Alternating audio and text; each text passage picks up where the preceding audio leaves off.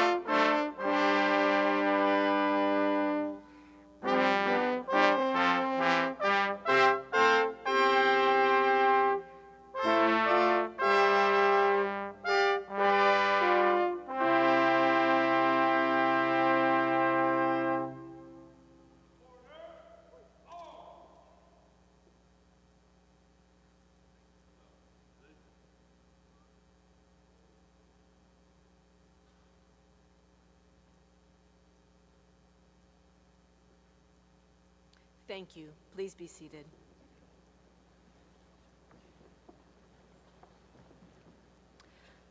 I am Melissa Piasecki, the Executive Associate Dean of the University of Nevada School of Medicine, and I am honored to welcome all of our distinguished guests, faculty, staff, alumni, family, friends, and most importantly, the class of 2016 to this very special event, the School of Medicine Academic Hooding Ceremony. All of you here gathered today have shared in the success of these students, and it is a great gift that you are here with us on this special day. This is a celebration not only of our students' achievements, but of the love, encouragement, and support that makes this day possible for our graduates. It is now my pleasure to invite Dr. Mark Johnson, President of the University of Nevada, Reno, to the podium.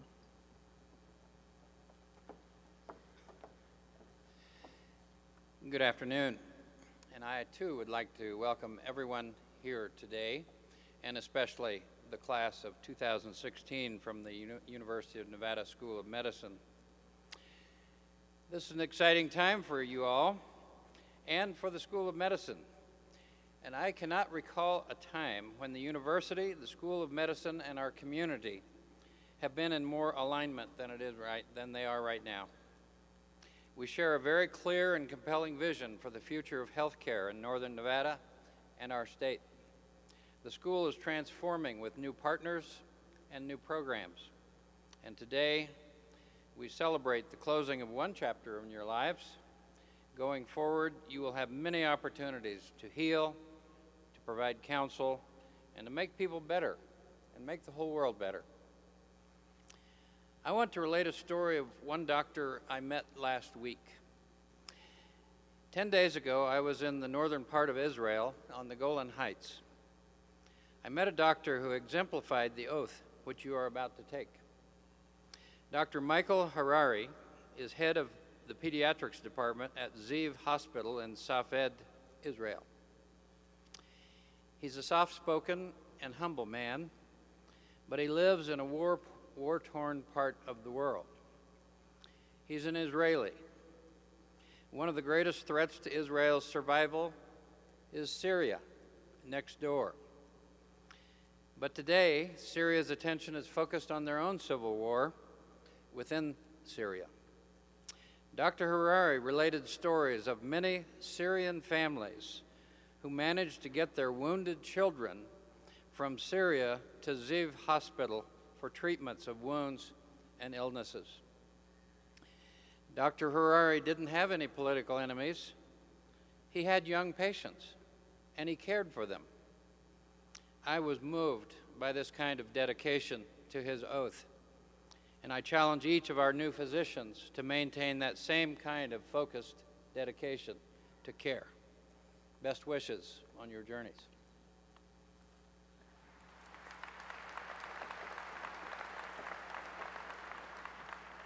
Thank you, President Johnson.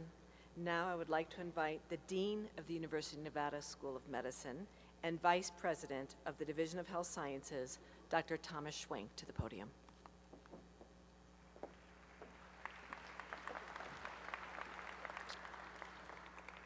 Mr. Piasecki, thank you. Welcome to all of you to this very solemn and very celebratory event. I'd like to begin by recognizing some special guests who are with us today. First, Regent of the Nevada System of Higher Education, Kevin Melcher.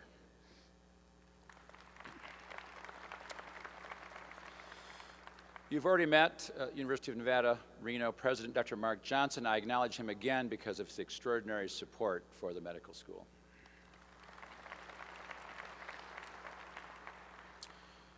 I'll introduce our keynote speaker. You will hear more about him in a moment.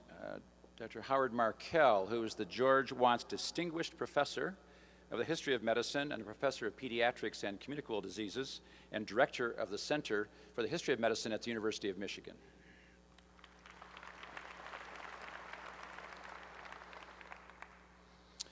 President of the School of the Medicine Alumni Association, Dr. Helen Gray.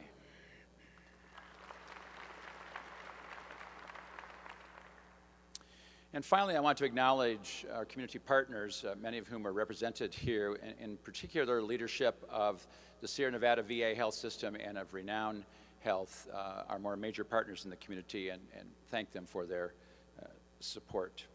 I want to welcome all of you, parents, family members, spouses, friends of these students. You've been the source of motivation and support for these students for all these years, and you have brought them to this point, and I thank you for that. I want to recognize in particular, to my right, your left, an outstanding group of faculty members who have come to share in this special moment and who are responsible for the extraordinary education that these students have received. And I want to, in particular, comment on the department chairs who are here with us today. Each of these department chairs has signed each of the diplomas to be received by these students, and that's a testimony to the commitment they have made and their faculty members have made to the excellent education that these students have received. So thank you all for being here for this special event. So this is the moment that you have been working for all of these years. All the preparation, all the applications, the admissions process, 4 hard years, everything that's gone into this is coming to fruition at this point. Each of you is about to become an alumnus of the University of Nevada School of Medicine, and I could not be more proud to welcome you to this distinguished group of physicians. I have very clear memories personally of welcoming you on your first day, nearly 4 years ago now. Feels like just last week. I've had the pleasure with working with many of you over the past 4 years in the student outreach clinic, in class, on research projects, and in your family medicine rotation. And those experiences have been enormously satisfying. And they also remind me every day of the solemn obligation that we all at the School of Medicine have to contribute in every possible way to making you the best possible physician. Every moment of your medical school experience is a privilege that I think you should cherish. And you are now about to be accorded new privileges. The privilege to serve your patients, their families, your communities, and your profession, and the privilege to be the source of expertise to cure disease, the source of comfort for those who are suffering, the source of hope for patients who are discouraged and desperate. And just at this moment of celebration, I'm going to remind you that this is just the beginning. And that there's a reason we call this commencement, the commencement of a lifelong commitment to your profession and a lifelong commitment to learning. We do not call this event a celebration, a ceremony to celebrate the end of exams. There's never an end to studying, never an end to exams, and the future exams are much harder. The future exams come in the form of patients and families who need your compassion and need your expertise. The future exams come in the form of communities who need your service and need your professional contributions. The future exams come in the form of a healthcare system undergoing profound change and in need of your guidance. Future exams come in the form of a future generation of physicians who see you and want to be like you. And future exams come in the form of a long career in which you want to be even smarter at the end than you are now at the beginning, more skilled, more expert, more wise, more compassionate. Defining feature of medicine is to never stop learning and to never stop growing. So I congratulate each of you for your special accomplishments and achievements, and I thank you for the many ways that you have made this class special and made the School of Medicine better.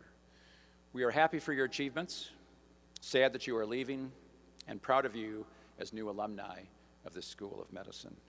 And we are committed to continue in our tradition of outstanding medical education so that you are always proud to say that you graduated from the University of Nevada School of Medicine. What I most hope for you is that your life as a physician is an unending source of fascination, of satisfaction, and rejuvenation, as it has been for me for 41 years. Congratulations.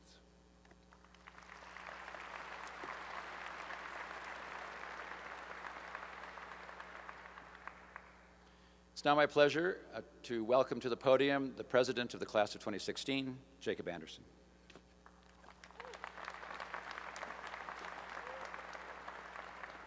Thank you. Good afternoon, everyone. To all our family, friends, and loved ones, and most importantly to the class of 2016, I want to welcome you to such an exciting day for our class. I remember countless hours sitting in study rooms with some of my best friends here, fantasizing about being a fourth-year med student and the concept of actually graduating. I'm still in disbelief that we're finally here. Before I delve into what it really means to be a member of our class of 2016, I just want to take a brief moment to truly thank all of you, our families and friends in attendance. Without you, none of us would be here today, and we cannot thank you enough for your encouragement, love, and support throughout this difficult journey in our entire lives. Next, I'd also like to thank the administration for all of your support, mentorship, and guidance throughout this scary process. There was never a time that I stopped by the Office of Medical Education that I wouldn't receive a fist bump from Leonard Walker, free food from Jody, or just general support and advice from anyone I ran into. I also want to thank the entire esteemed faculty, attendings, residents, and volunteer community physicians for your measurable contributions to our learning and development as physicians. The amount of time and effort each of you put into our education is the reason we succeed in medical school and why UNSOM continues to excel in the national residency match year after year. And finally, I'd also like to thank all of my classmates. It's really been a privilege to serve as your class president for the past 4 years, and I enjoyed every minute of it. Now on to the class of 2016. I could talk into detail about all the amazing accomplishments, both academic and personal, that the class of 2016 has reached together. But instead, I'll just highlight a few to keep the speech under an hour. At the time, after taking our Step 1 board exams, our class recorded the highest average score in the history of our school. We were the first class to experience the newly integrated curriculum, and we had some paramount people forming it into the success that it is today. We have countless members and leaders of national organizations and research award winners. Our class has had enough babies during our 4 years here at Ensemble to fill up the entire newborn nursery at Renown. And by the time residency starts, we've had at least 12 new marriages since 2012 and 3 between class members.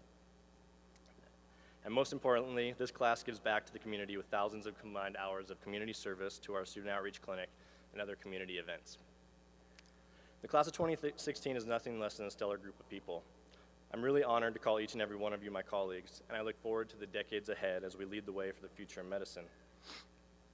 I believe if you asked most of my classmates at the beginning of medical school why we wanted to become physicians, most of us would have answered in some way or another that we wanted to help people.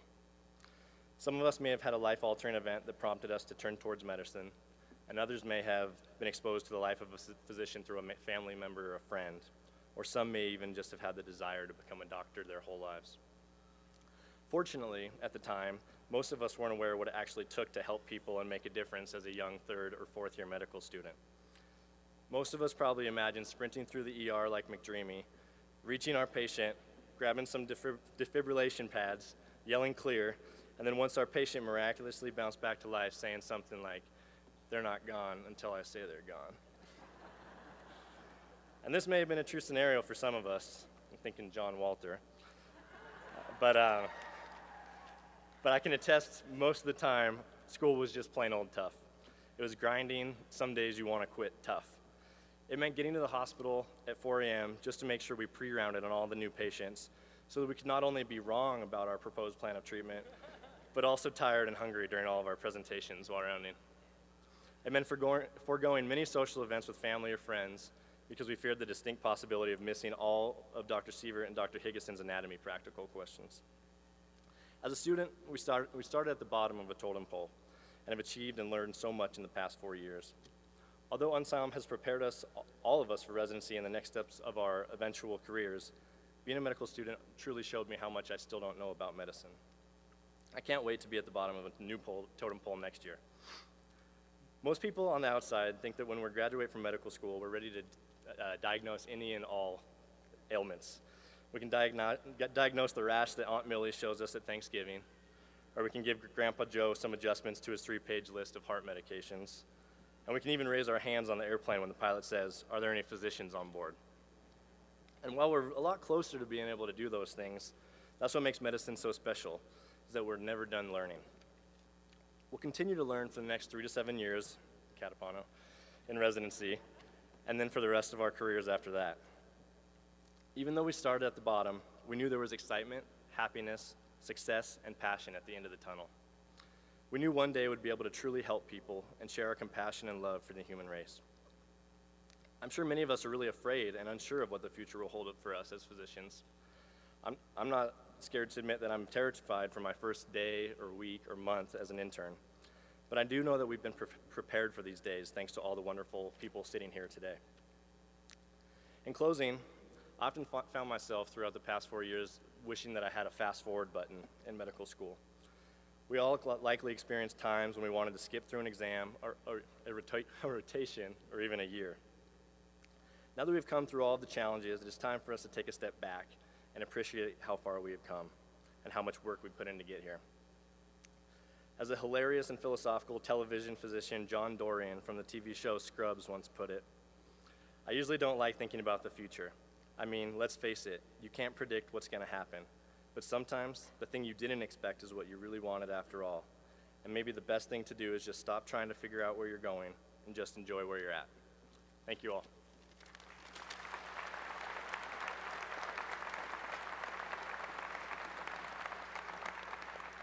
Thank you, Jacob.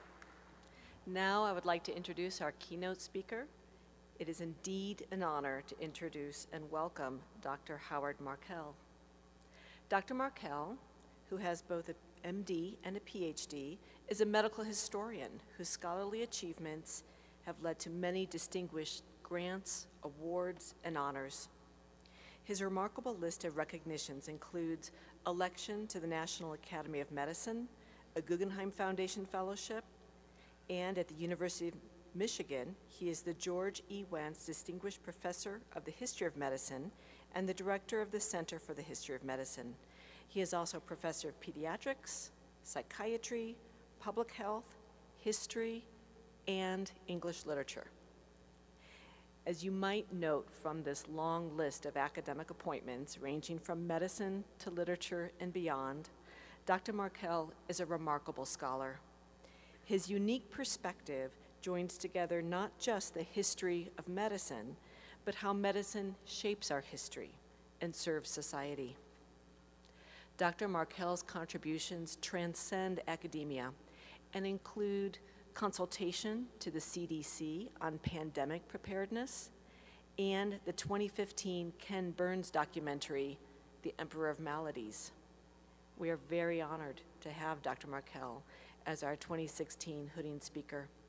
He will be speaking today about those magical moments when the patient makes the doctor feel better. Please welcome Dr. Markell to the podium.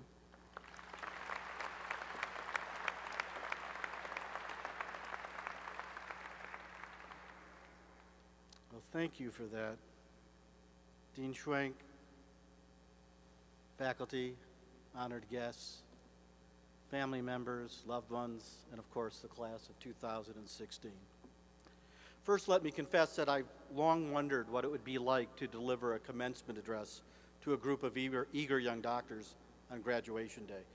Others may dream of hitting a home run during the World Series, or perhaps giving a State of the Union address to the Congress.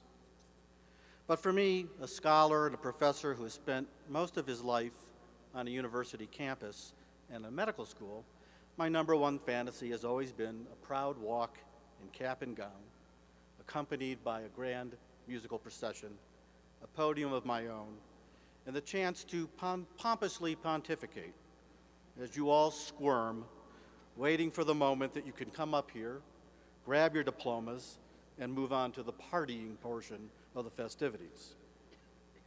That said, and with the promise that I will try to be brief, it's an especially great honor to be here this afternoon. It's hard to believe that it was 30 years ago, in 1986, almost to the day, when I was one of you, a soon-to-be doctor of medicine, about to begin my internship, scared out of my wits. My talk today will be divided into three parts. First, I'd like to tell you a little bit about my improbable career and hopefully offer some advice as you embark upon yours. Two, then, because I tell stories for a living, I will tell you a story about a patient who changed my life. And third, I will conclude this address with some rousing words to encourage you all as you leave these hallowed halls and march into the next exciting phase of your medical career. So part one, who am I? You know, a team of psychiatrists in Vienna struggled to answer that question. I will try briefly. As you may have gathered, I'm a medical historian and a pediatrician, and as a physician, I've always found my literary inquiries to be especially helpful in figuring out a great many medical problems. And as a writer, historian, and journalist, my medical education has enabled me a better, if still imperfect, understanding and explanation of the human condition, which is, after all, the purview of both physicians and authors. After graduating from medical school at Michigan and thence to training as a pediatrician and a historian of medicine at Johns Hopkins, I was called back to Ann Arbor to join the faculty at Michigan, and I have been there ever since. Ironically, that was precisely my career goal when I sat where you are sitting today, which reminds me of the first pearl of wisdom I would like to offer. Be very careful what you wish for. In retrospect, it was a youthful, if not outright naive belief that I could become a doctor who studied medical history, let alone actually making a living at it. My father, who was a successful businessman and a practical man at that, best described this situation. Upon completing my residency training in pediatrics, I informed him that instead of taking an offer to join a lucrative private practice on New York City's Park Avenue, I was going to go get a PhD in the history of medicine. Well, Dad shook his head and he warily replied, "Howard, you find new ways to make less money every year." Similarly, on the last day of my residency, a prominent immunologist came up to the floor I was supervising. He was arrogant, self-assured, and confident that he would someday win the Nobel Prize, an achievement he has still not been accorded, by the way. As I scribbled my last clinical notes, the doctor asked me what was I going to do the following morning, and I proudly told him of my graduate school plans. And he looked at me incredulously as if I had just told him I planned on flying to Jupiter on a flexible flyer sled. He said to me, "Howard, why do you want to study medical history when you can make it?" That ticked me off. And I didn't have an answer, and I stewed about it for several weeks. As a historian, I'm compelled to tell you the truth that I did come up with a snappy answer, but it was about 2 weeks later while I was shaving in the mirror, and I'm happy to report that answer to you. "Oh, yeah? Well, I'm going to write the history of medicine, and guess what? You're not going to be in it." We're a very vindictive bunch, us historians. In the years since, I hope I have been able to prove a large number of detractors wrong by creating a body of work demonstrating that history does indeed matter, especially in a forward-thinking profession as medicine, and that we ignore it at our own peril. If there is a secret to the success I've enjoyed, I'd like to share that interpretation with you. Long before I could get publishers to publish my books, or newspapers or radio shows to print my editorials or interview me, long before the CDC or the White House asked me to weigh in on pandemic preparedness, even longer before I knew precisely how I would do what I now do daily, I knew I had to listen to myself rather than to others, and to somehow find something I love, something I could pursue faithfully for a long period of time with every ounce of energy I possessed. Luckily, I discovered my quarry, and it worked. I brought as much excitement and joy to my work this morning. I'm still on Eastern time, so I got up at 5:30 your time. But I brought as much enjoyment to my work this morning as I did 30 years ago. And so if I can give you any career advice, it's simply this: pursue the dreams that most stimulate and engage you, no matter how silly they may seem to others. Grab them, hang on to them for dear life, but also be humble enough to realize that dreams and talent will only get you so far. Hard work will get you even farther. And now for part two, a story about a patient who changed my life and the way I think about the world. Doctors aren't supposed to have favorite patients, but here's a poorly kept secret. We do. Mine was a 57-year-old man named Joe who died after a 15-year battle against AIDS. Although I hadn't been Joe's physician for several years since I moved away from the city where he lived, we kept in close contact. One day I received a letter from his longtime partner, John, telling me that Joe had died from the disease that has shaped our era as starkly as bubonic plague framed the Renaissance. He was, as John put it, brave to his last breath. In the early years of the AIDS epidemic, few physicians were interested in treating HIV-positive patients, and while I was a pediatrician, I had a great deal of experience in treating sexually transmitted diseases in adolescence. Thus, I was cajoled into volunteering by a clinic director of our AIDS clinic for adults, and she bluntly said, "We need you." Little did she know how much I needed them. Indeed, that AIDS clinic, one that I attended for over 3 years, was perhaps the most gratifying clinical and perhaps personal experiences of my career. Now, Joe earned his living as a professional psychic, but he was no charlatan or confidence man. As I was to learn, he was a remarkably accurate soothsayer. During our long relationship, his predictions about my life came true at least 9 times out of 10. A skeptic by nature and refined by years of medical training, it took me several visits to warm to Joe's special abilities. But as this elfin, fast-talking, flamboyant man seemed to accomplish with almost everyone he met, Joe soon won me over and I became one of his most ardent admirers. The rest of the AIDS clinic staff always knew when Joe was in my exam room because they could hear me laugh with glee as Joe predicted my future and divined my past. We first met 25 years ago. It was a bleak January evening, and Joe was newly released from the hospital. He was recuperating from a severe bout of herpes that attacked the nerves of his face and threatened to invade his brain. His immune system was practically non-existent. When Joe walked into the clinic room with the aid of a cane, the hundreds of weeping blisters that trailed the paths of his facial nerves initially repelled me. Herpes, as any viral veteran will quickly offer, hurts like hell. Yet Joe was jovial and upbeat throughout our visit, an outlook I was to learn framed his entire worldview. Now, at this point in medical history, doctors had relatively little to offer patients like Joe with full-blown AIDS, and I recall how I predicted to myself that evening that Joe was not likely to live to see Easter. After my exam, Joe informed me about his psychic powers, or as he always referred to him, my gift. He said, "I am the 11th child of the 11th daughter in an old Sicilian family, and such people are always blessed with the gift to foresee the future and ascertain the past of anyone he meets." Well, my disbelief must have radiated out of my eyes. I thanked Joe for sharing that bit of family history with me and adopted the body language doctors often assume to signal that the visit is about to reach its end. Sensing my doubt, Joe sprang into action and began telling me details about my childhood with eerie precision. A consummate showman, Joe saved the best for last. He said, "Your mother had a very difficult pregnancy with you. She began bleeding 3 months into it and was confined for the rest of her pregnancy to strict bed rest." Well, his knowledge of this arcane fact of my personal history floored me, but my memory of the family lore placed the bed rest edict at 4 months.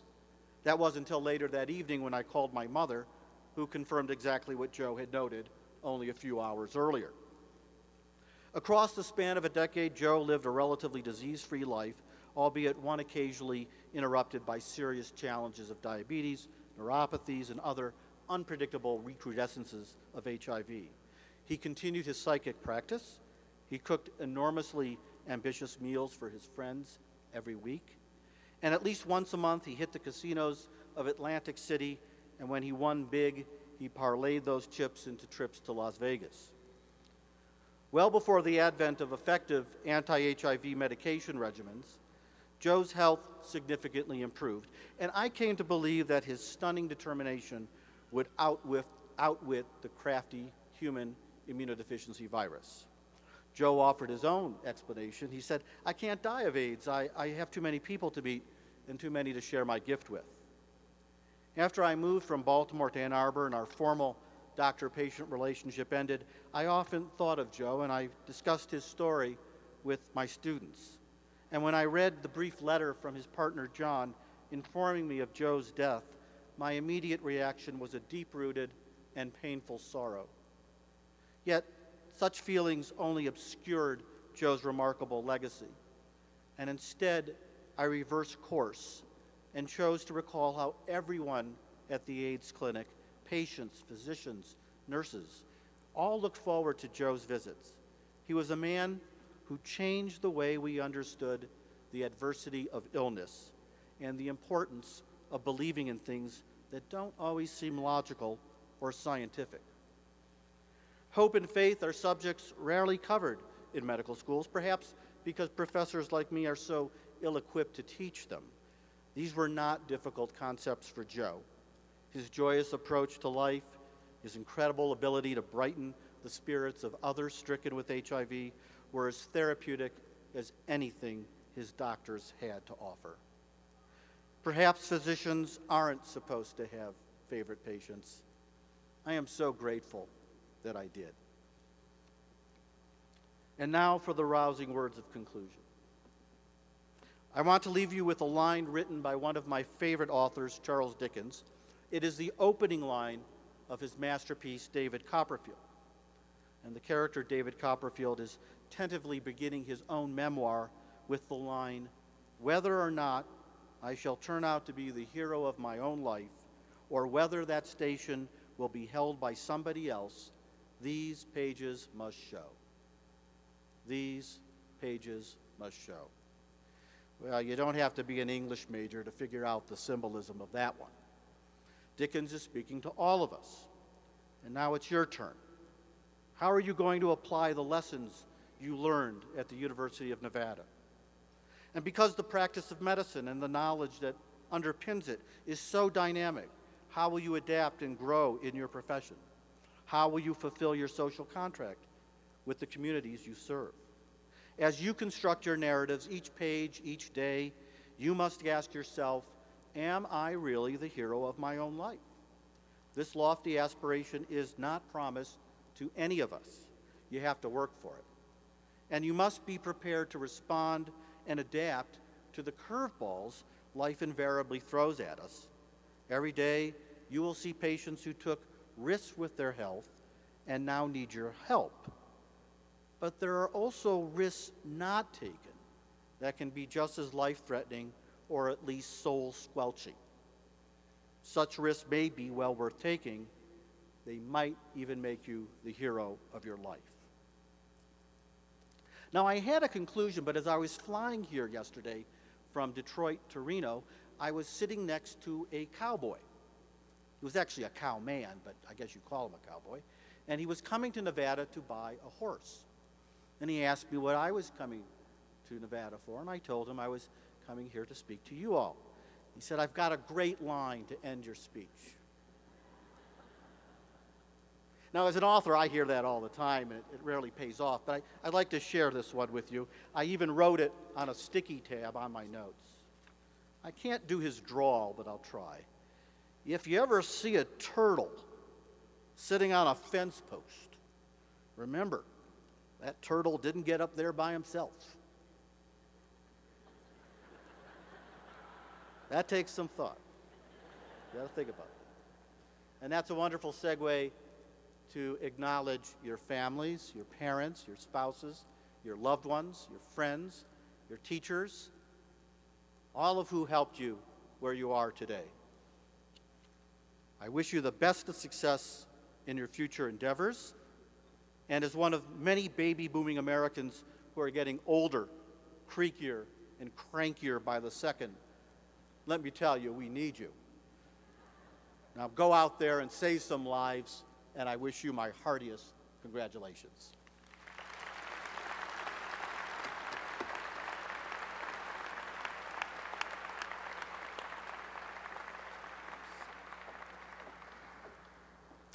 Dr. Markell, thank you so much. I would now like to introduce the following faculty members who will assist in the presenting of hoods to our graduates. Dr. Timothy Baker, Associate Dean for Medical Education, and Dr. Cherie Singer, Associate Dean for Admissions and Student Affairs. And I would like to ask the following individuals to proceed to the right side of our stage: President Mark Johnson, Dean Thomas Schwenk, and Dr. Helen Gray, graduate of the class of 2008 and President of the University of Nevada School of Medicine Alumni Association. Graduates and hooders, please stand and come forward as I call your names. Please remember to pause after you are hooded for a photograph. The University of Nevada School of Medicine is proud to have 3 alumni who are hooding our graduates today.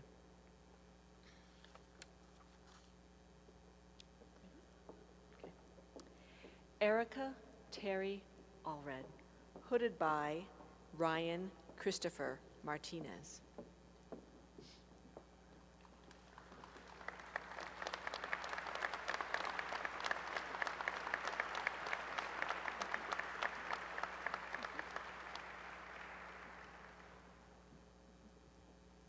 Jacob P. Anderson, hooded by Yvette Ray Anderson.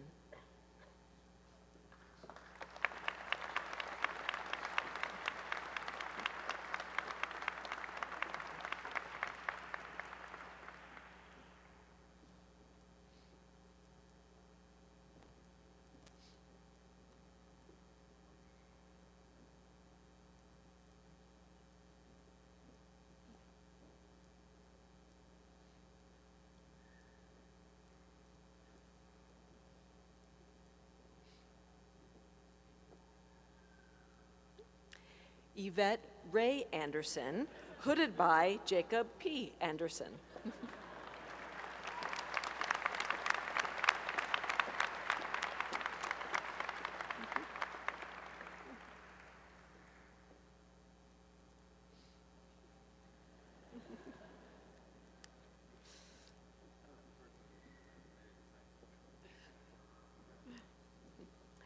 Bradley Bossy, hooded by Dr. Jennifer Hollander.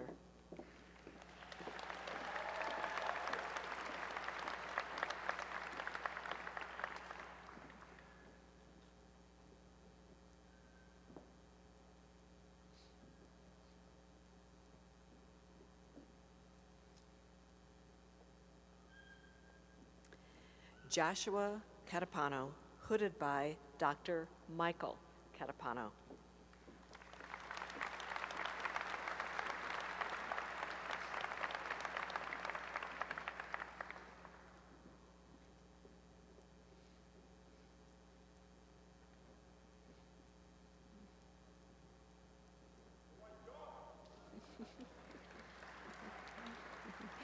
Alexander Chang, hooded by Dr. Timothy Baker, University of Nevada School of Medicine, class of 2004.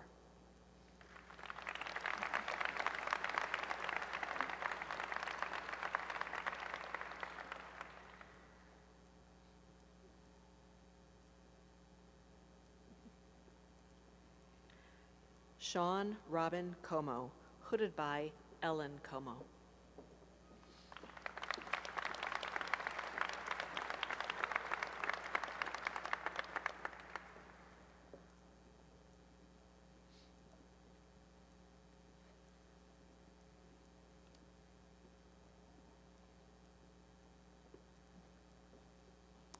Sean Michael Davis, hooded by Hillary Davis.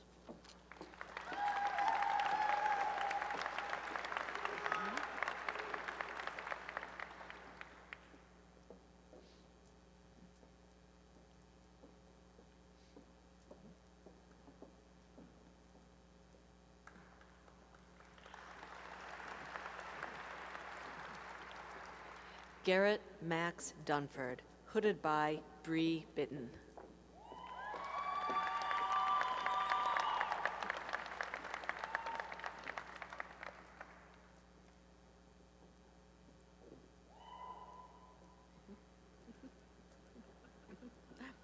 Seth Ida Miller, hooded by Dr. Carolyn Reese.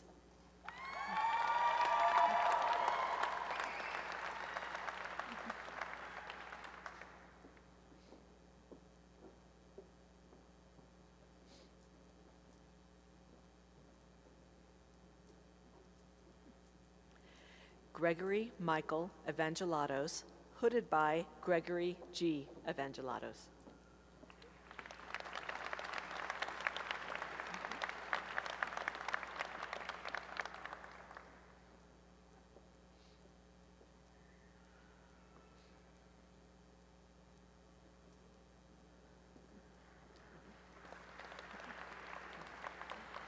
Brittany Galusha, hooded by Jason Galusha.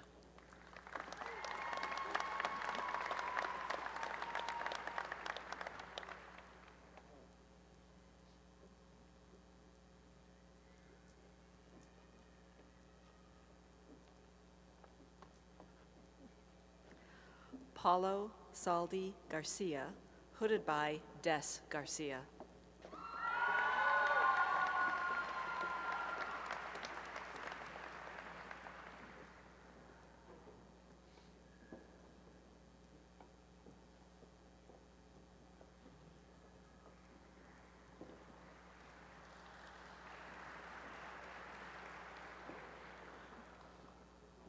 Christopher Goodwill, hooded by Tanya Goodwill.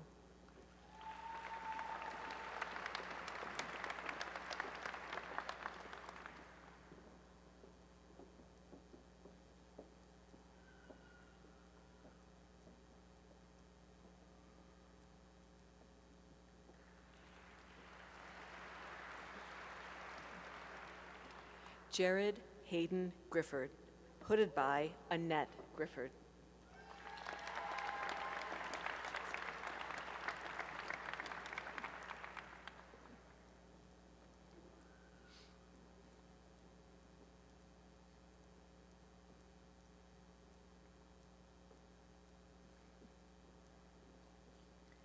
Jeffrey Adam Grudzinski, hooded by Margaret Grudzinski.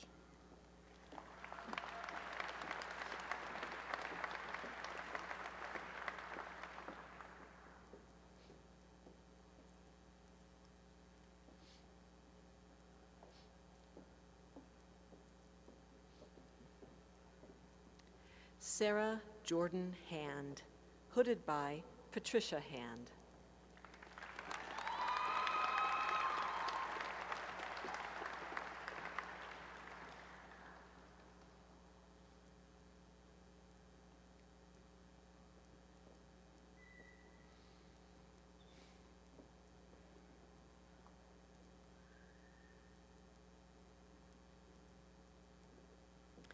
Brett Michael Hansen, hooded by Mika Hansen.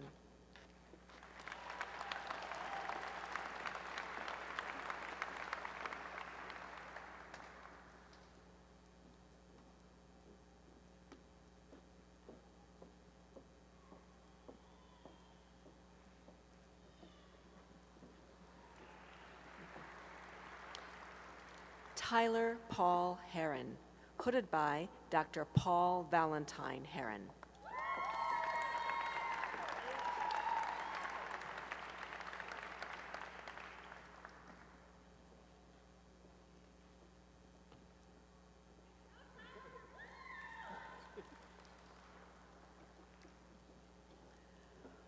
Michael J. Helen, hooded by Laura Helen.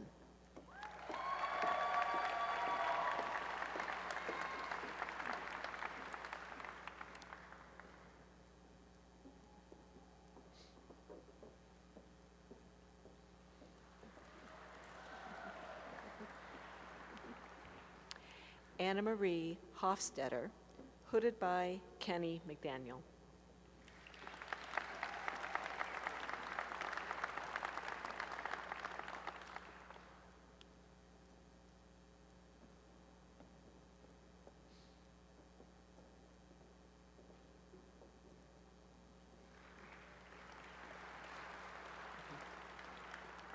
Daniel Aaron Ignacek, hooded by Deborah Ann Ignacek.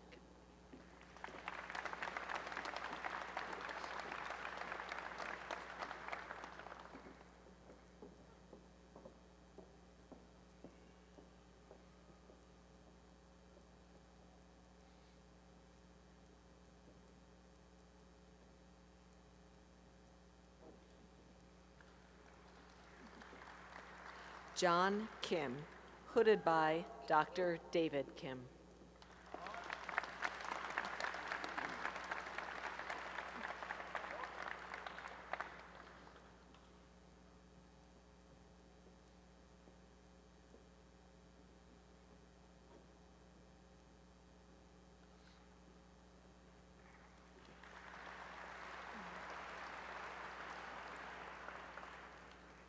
Michael Joseph Kimes, hooded by Tara Nicole Kimes.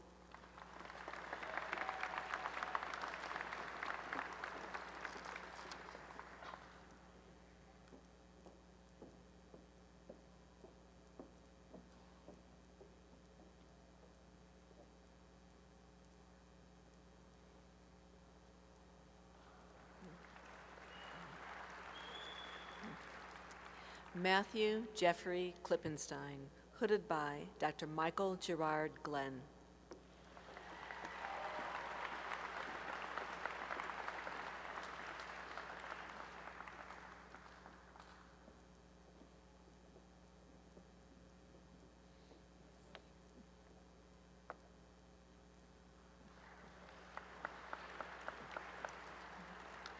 Charles Lawrence, hooded by Andrew Lawrence.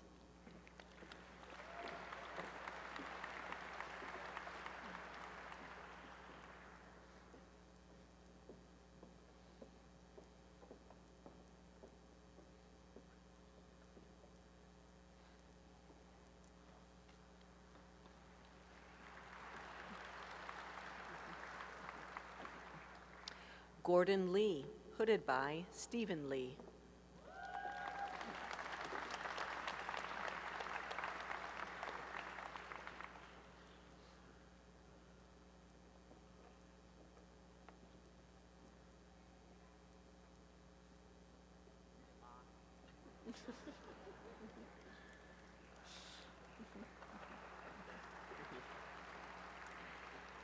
Cameron McAdams, hooded by Allie McAdams.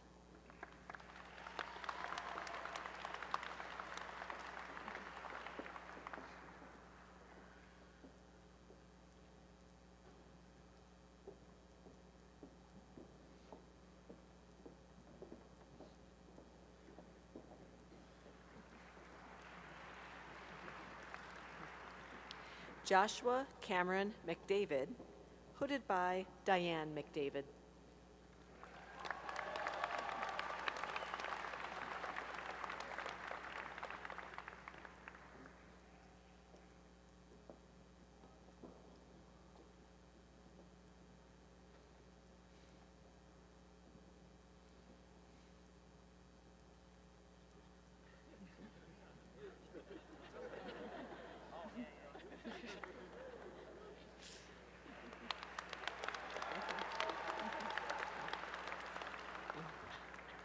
Norlin Alfonso Maltez, hooded by Mariella Maltez.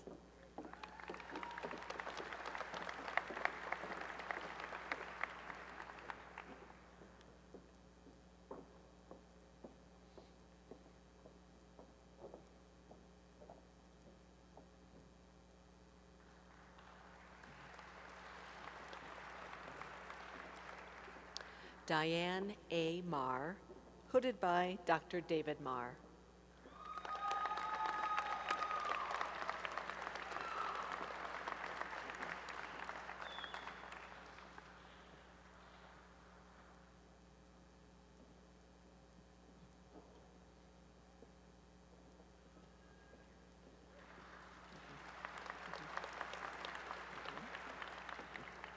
Stephanie Martinez, hooded by Dr. Louis A. Martinez.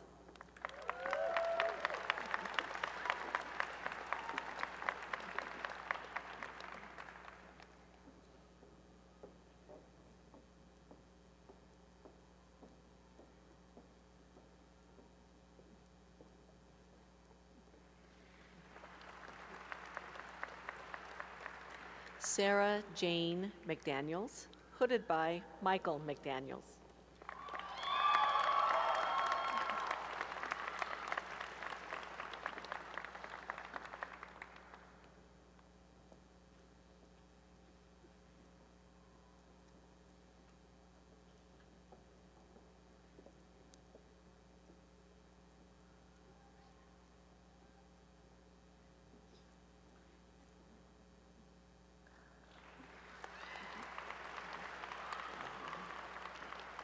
Sean Timothy McGee, hooded by Dr. Carrie Krogan, University of Nevada School of Medicine, class of 1999.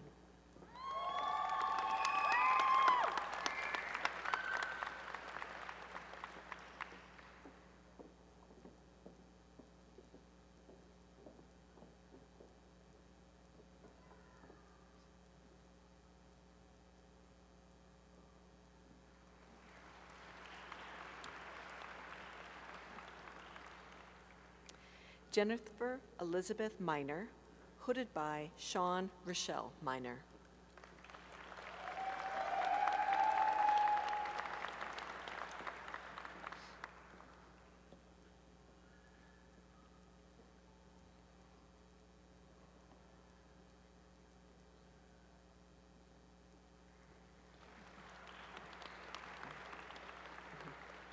Natasha Munga, hooded by Varun K. Munga.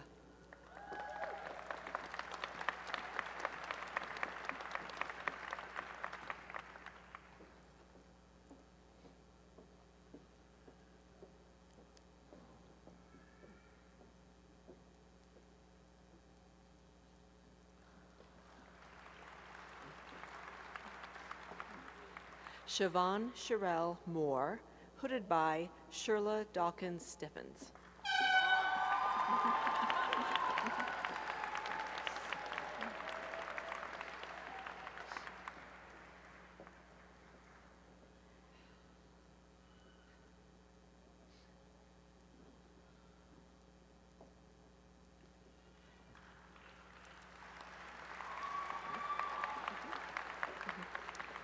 Lindsay Allison Murphy, hooded by Ralph Murphy.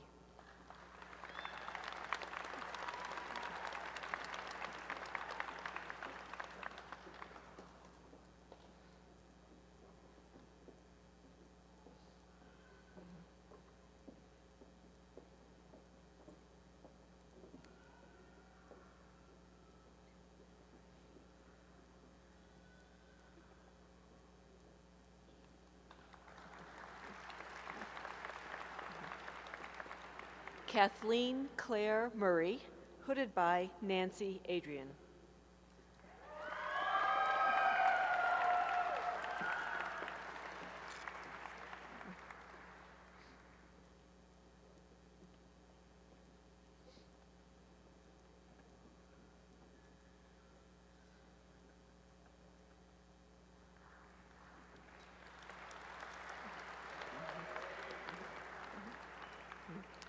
Justin David Norvell, hooded by Lindsay Norvell.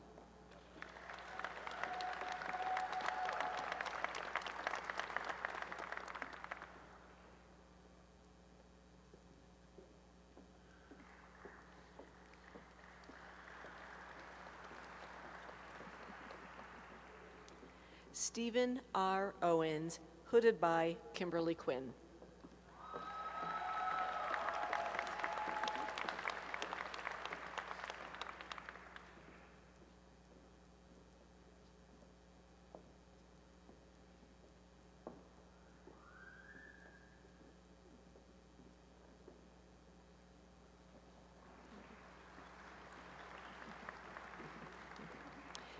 Caroline Elise Perez, hooded by John Carr.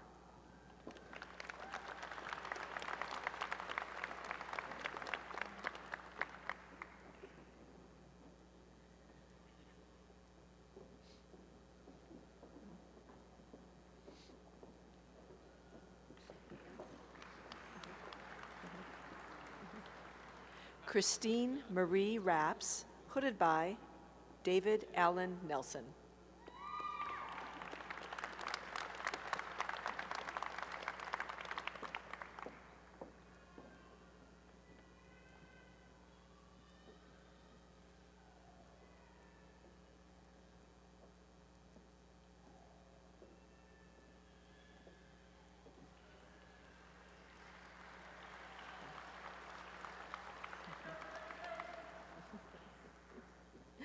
Evan Rapps, hooded by Dr. Charles Rapps.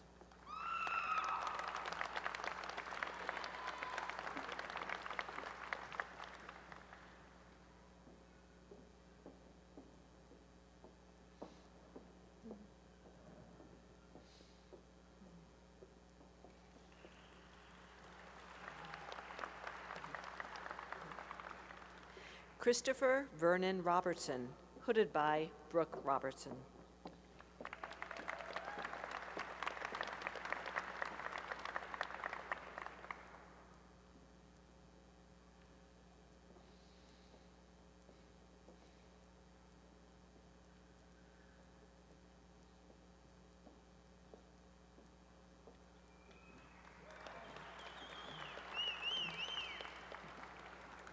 Javier Alexander Rodriguez, hooded by Emma Rodriguez.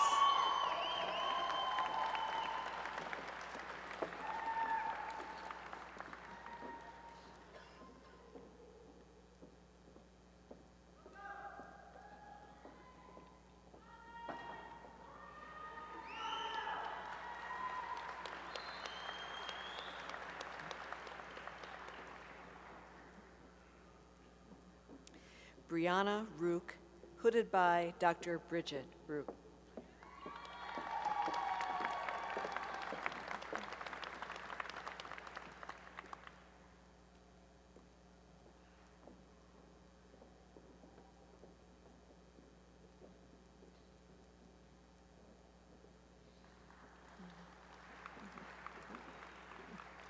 Alexander David Shaft, hooded by Stanley Shaft.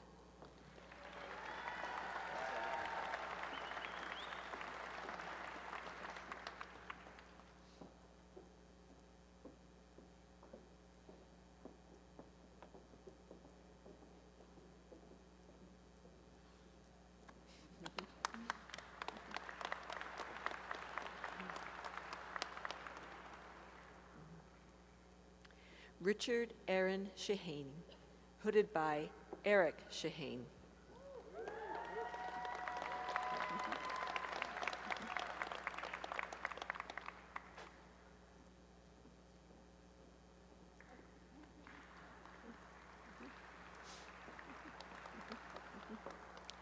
James Hugh Stockton, hooded by Jin Stockton.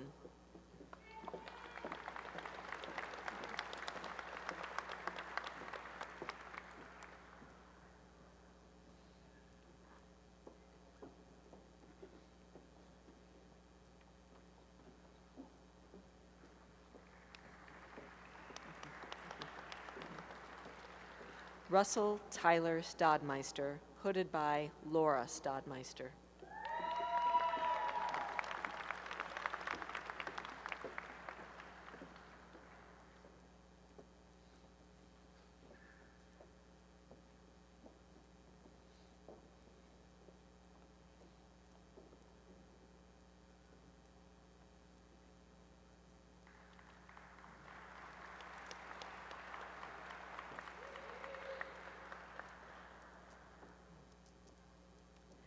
Kabir Suri, hooded by Aaron Suri.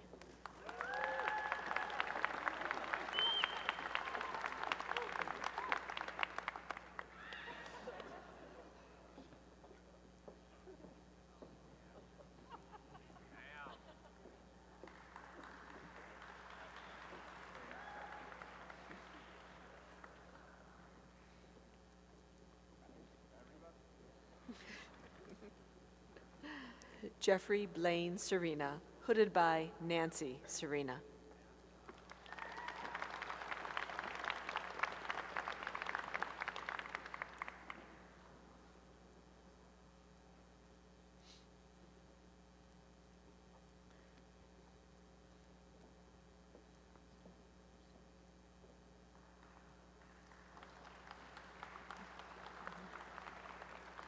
John Sims, hooded by Annie Sims.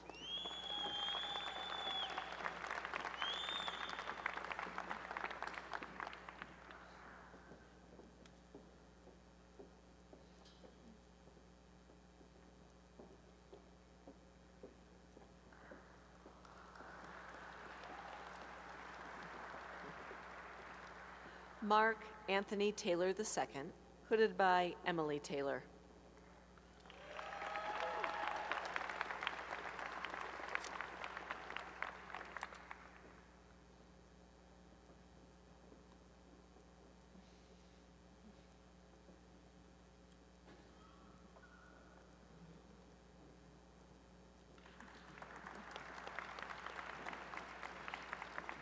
Karen Ann Thiel, hooded by Mr. Edward Neal Johnson.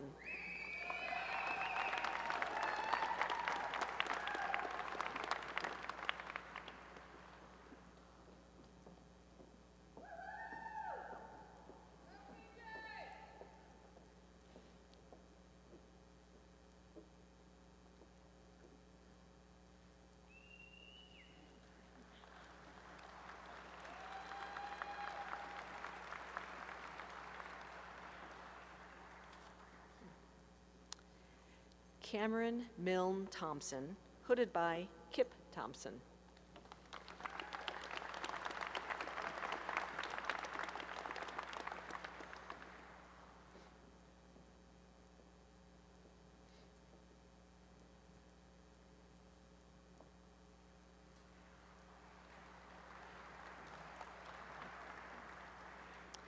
Ana Maria Torres, hooded by Dr. Wilfredo Antonio Torres, University of Nevada School of Medicine, class of 2010.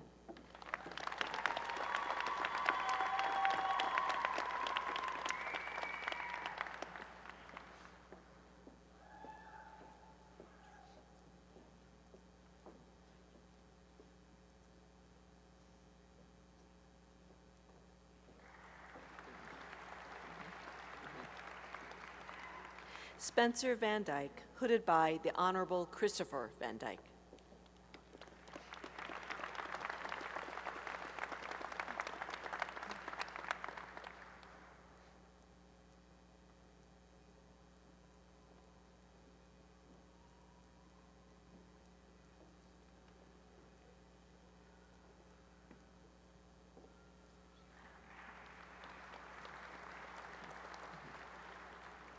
John Robert Walter, hooded by Rochelle Walter.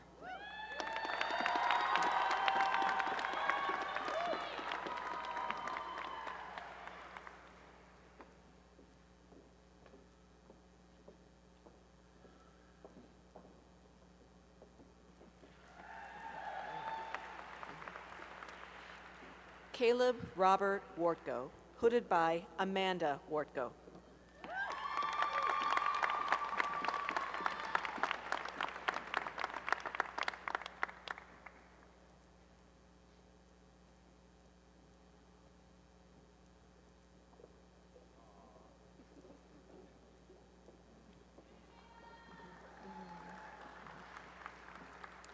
Alexandra Nicole Watson, hooded by Kelly Jean Watson.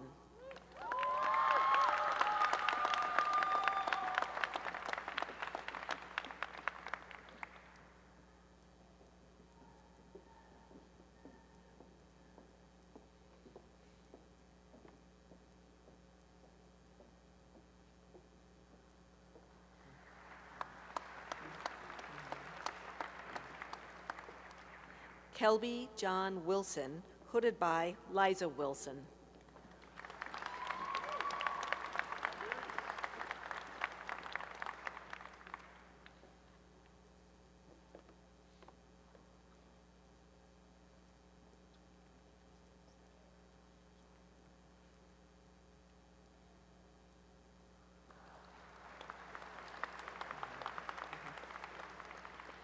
Zechariah Wilson, hooded by Sherry Michelle Wilson.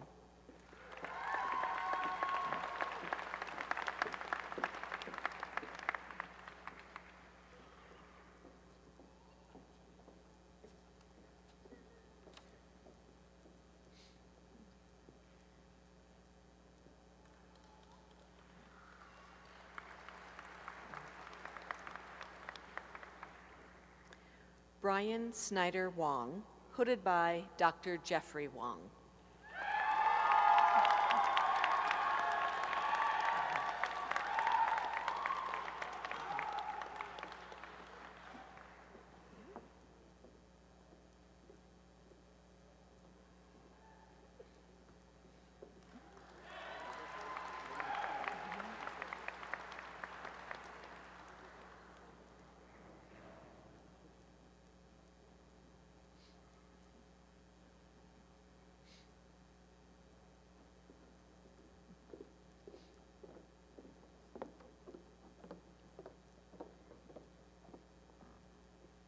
I would now like to call up on the stage Lieutenant Colonel Brian Ricks, United States Air Force, and class of University of Nevada School of Medicine, class of 1997, and Lieutenant Colonel J. Ivan Lopez, Medical Corps, United States Army Reserve, Professor and Chair, Department of Neurology, and Director, Renowned Institute for Neurosciences. They will perform the officer commissioning of two of our graduating students, Sean Timothy McGee and Richard Aaron Shaheen. Sean and Richard, please approach the center stage for your commissioning.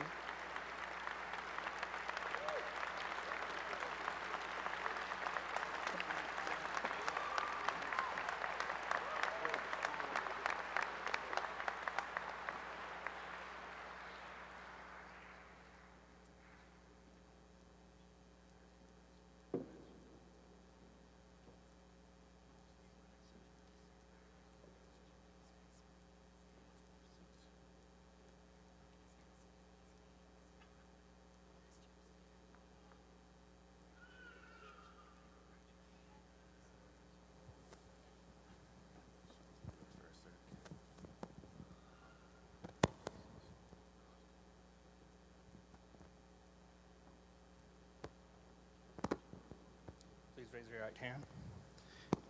I state your full name. I, Sean Timothy McGee, Do solemnly swear do solemnly swear that I will support and defend that I support and defend the Constitution of the United States the Constitution of the United States against all enemies, foreign and domestic, against all enemies, foreign and domestic, that I will bear true faith and allegiance to the same, that I will bear true faith and allegiance to the same, that I take this obligation freely that I take this obligation freely without any mental reservation or purpose of evasion, without any mental reservation or purpose of evasion, and that I will well and faithfully that I will well and faithfully discharge the duties discharge the duties of the office to which I'm about to enter. of the office for which I am about to enter. So help me God. So help me God.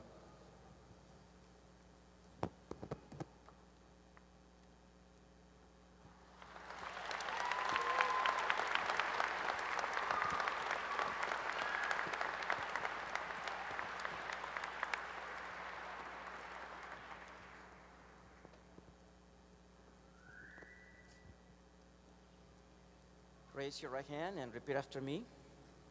I, your name, I, Richard Sheehan, do solemnly swear do solemnly swear that I will support and defend that I will support and defend the Constitution of the United States the Constitution of the United States against all enemies, foreign and domestic, against all enemies, foreign and domestic, that I will bear truth, faith, and allegiance to the same, that I will bear true faith and allegiance to the same, that I take this obligation freely that I take this obligation freely without any mental reservation or purpose of evasion, without any mental reservation or purpose of evasion, and that I will well and faithfully that I will faithfully discharge the duties discharge the duties of the office to which I am about to enter. of the office of which I'm about to enter. So help me God. So help me God.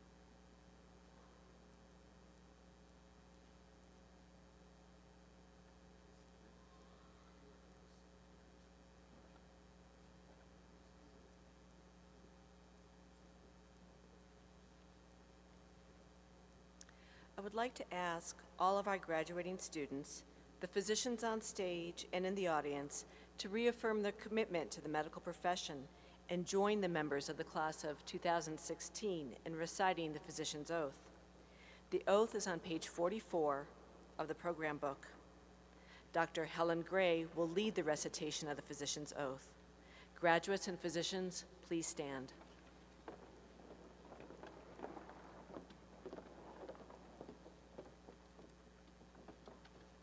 Good afternoon, everyone. I'm so glad to be representing UNSUM's Alumni Association as this new class will be stepping over and joining us here.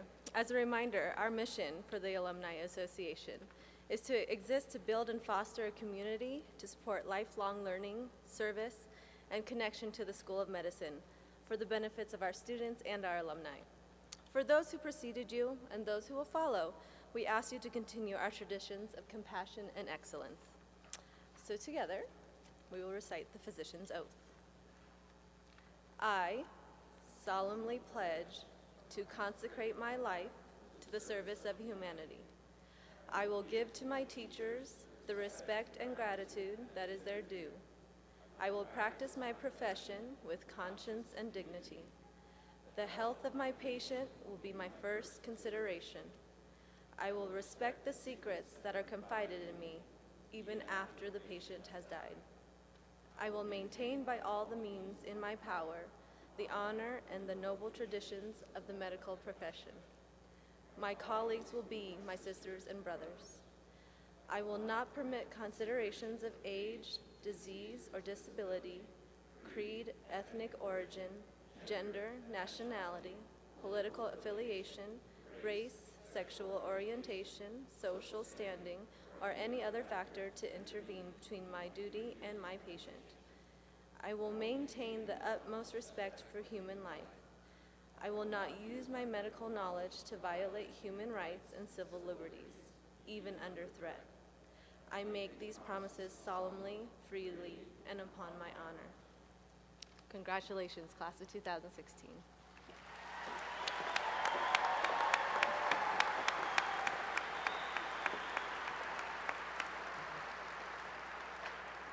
Thank you, Dr. Gray. Please be seated.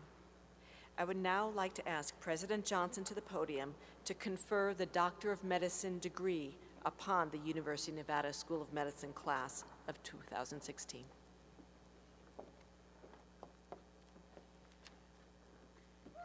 Would all the candidates rise one more time?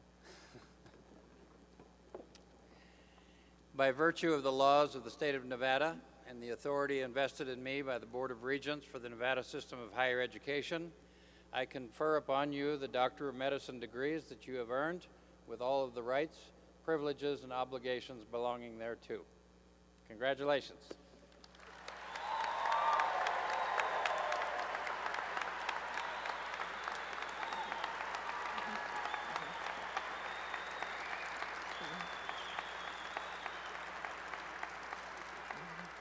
Thank you, Dr. Johnson.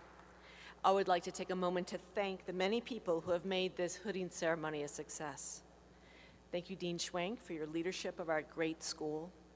Thank you to the Great Basin Bass Ensemble, who have provided today's lovely music. Thank you to the University of Nevada, Reno, ROTC, for the presentation of the flags.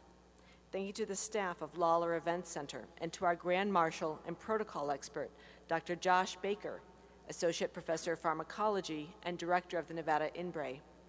Finally, and most of all, thank you to the School of Medicine faculty, and thank you to the staff of the Admissions and Student Affairs Office and the Office of Academic Affairs. Thank all of you for your dedication to these students and support of this special event. Ladies and gentlemen, thank you for being a part of today's academic hooding ceremony. To the class of 2016, thank you for sharing your journey with us. Please rise and join me in celebrating the University of Nevada School of Medicine graduating class of 2016 as they recess.